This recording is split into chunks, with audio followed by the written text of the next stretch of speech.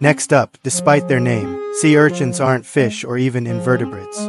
They're part of the phylum Echinodermata, which includes starfish and sea cucumbers. But don't worry. They're still just as interesting as any fish or invertebrate. Now for some cute trivia. Baby sea urchins are called larvae and they're super tiny, barely bigger than a grain of sand.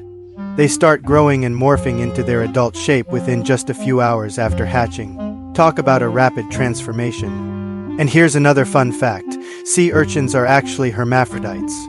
That means they can switch gender roles at will. They can be male when mating but then revert back to female later on. Now that's what I call versatile.